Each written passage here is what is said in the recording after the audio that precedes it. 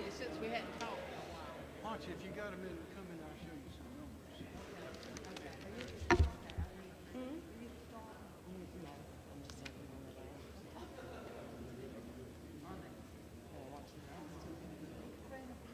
Come on over here, Big G. Watch you stand right there. Military. I did.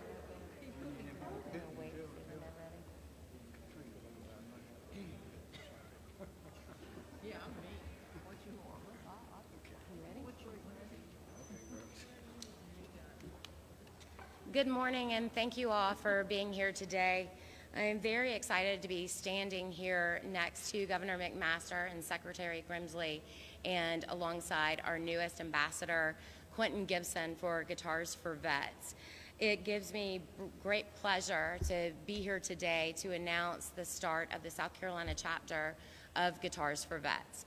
When I learned about Guitars for Vets, I did a little more research, and I discovered that the state of South Carolina did not have a state chapter. We did have one local chapter in Charleston, but not a state chapter for a state that has so many veterans. So I was very excited to reach out to Guitars for Vets and then become their South Carolina chapter liaison. Being a granddaughter of a local country music singer who was also a World War II veteran, this means a great deal to me, and I'm very happy to have the support of the state. And with that, I'm going to turn it over to Secretary Grimsley to tell us more about this program. Well, thank you, Heather, very much. And by the way, none of this is going to happen, none of this could happen without this very nice young lady who reached out to me several months ago and got this going. So, as you've heard us say many times, veterans are like all other people, but different. And we all face challenges and opportunities in life, but veterans especially so. And so now we have the opportunity to bring more of that to the forefront and really address it. And like all other people, there are lots of risk factors in our lives, and they comprise a pretty complex set of who we are as people. But when you address the risk factors all together, that just seems to mandate that there's no one simple solution to address any of the challenges, or more importantly, to really seek the opportunities to take care of our people, and especially our veterans. And so to that end, sometimes it's clinical, sometimes it's therapy, but oftentimes there's an alternative means to be able to do that, and that's what we're really talking about here today. And so I'm extraordinarily excited to be able to play a small part in helping facilitate this. One of the things we have learned, and one of the things we're charged to do is in the South Carolina Department of Veterans Affairs, is to be an integrative body, to connect resources to needs from whatever sector they start, and to really be able to pull that together. So take this as a small soundbite, if you will. Heather, private citizen of the great state of South Carolina, is in touch with Guitars for Vets, a national nonprofit organization dedicated to providing musical opportunities, lessons, and equipment to veterans, and instruction to veterans to be able to take care of them and provide one of those alternative things. She calls us, the South Carolina Department of Veterans Affairs, a state government entity. We then start to spread this out and about. We get the U.S. Department of Veterans Affairs, which is one of the places that we will be able to provide this service to the great Veterans Health Administration at Dorn Medical Center, as they're doing in Ralph Johnson in Charleston, and be able to then proliferate this statewide eventually across all of our community outpatient clinics and all over the state. That's the goal of this, is to really grow this across all of South Carolina. And then to add even more, a little bit of the goodness in this, in addition to the Guitars for Vets and the guitars we're talking about here today, she was able to take some small portion of guitars and donate them to the Big Red Barn retreat up in Blythewood, another one of our great state nonprofits who are really working on post-traumatic growth for our veterans. That's the beauty of this organization. This is the connective body, the connective tissue of things we're trying to do here to bring it all together, to put resources to needs. And so to that end, I think this is extraordinarily exciting. And I think we have a tremendous opportunity to grow this because, as I am charged and told repeatedly, this is all about communicating, collaborating, cooperating, and any other great C word that you want to bring to bear. And the man who comes out with that alliterative phrase most often, who leads us throughout all this, is our Chief Executive Officer of the great state of South Carolina, the man I'm honored to introduce, Governor Henry McMaster. Sir. Thank you. Well, y'all, thank you very much. This is a great thing. There are a lot of great things happening in South Carolina, and one of them, as you know, of course, this is a strong military state. It's part of what makes us strong, part of what makes us different from a lot of other places. We have 8 major military bases in the state, enormous military presence. We have our National Guard is always ranked #1 around the country in various categories, always, constantly. We're ready. We have the Coast Guard is also assimilating in Charleston. We have about 400,000 veterans whom we honor and we're delighted to have in our state. Fort Jackson is the largest Army training base in the country. About half the troops, I believe, General, Colonel, go through there. So the convergence of music and the military, the traditions of both are very interesting. And we love music in South Carolina. We cherish all of our artists. Delighted to have them here. We'd like to have more. They exemplify the talent we have here. And I believe that this program will help. The music we know soothes. Everyone here has a favorite song or songs. And you can hear it and it'll take you back to when you were there and what you were there when you were there.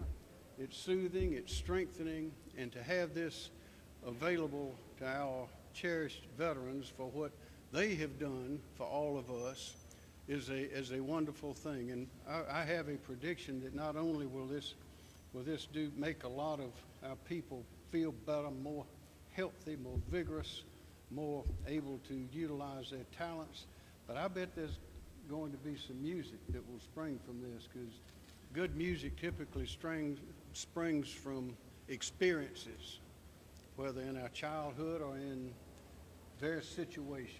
And our veterans, among all of us, has certainly been in plenty of situations that would allow for soul searching and understanding the true meaning of life and what is important and what is not.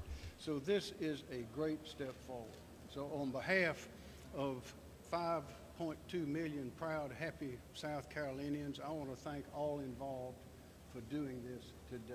It is a great thing for South Carolina. Thank you. Thank you very much, Governor. And so just very briefly, it's my honor to introduce now, as you've already heard, Quentin Gibson. He is the lead guitarist for Darius Rucker, a native son of our great state. And he covers all genres of music, but perhaps most germane to this conversation, he's a guy who has overcome a whole bunch of things in his life to be extraordinarily successful. We talk about struggling well. We all struggle in life, but you struggle well, but you take those things and you build resilience.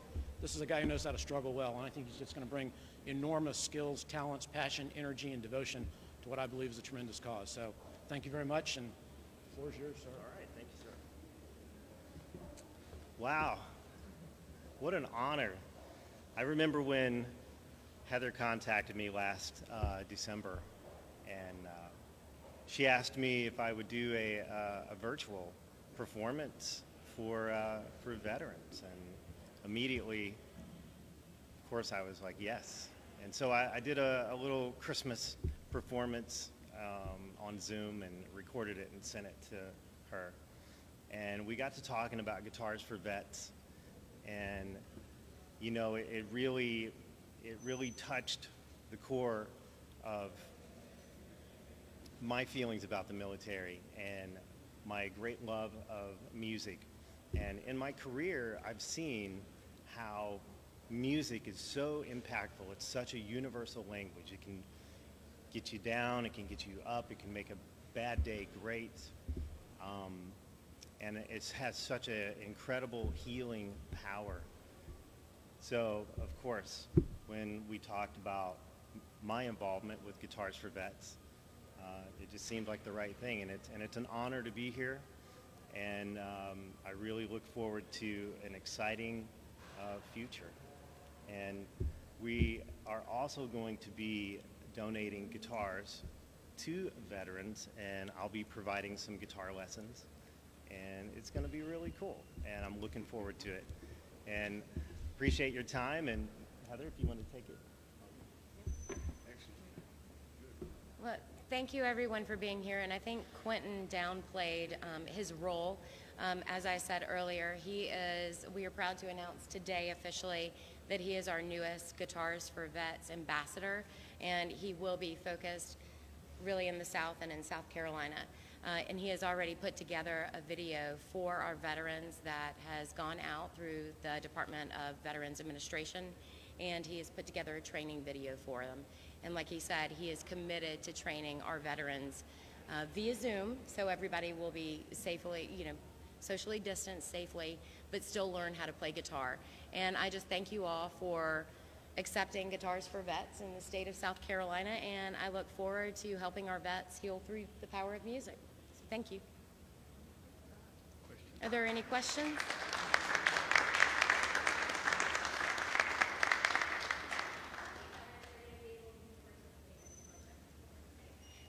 I know Guitars for Vets' ultimate goal is any veteran in the state of South Carolina that is interested will be allowed to participate.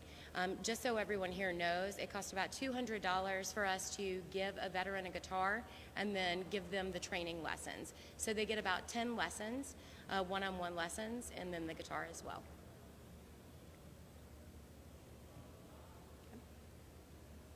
All right, no more questions. Thank you very much. Thank you.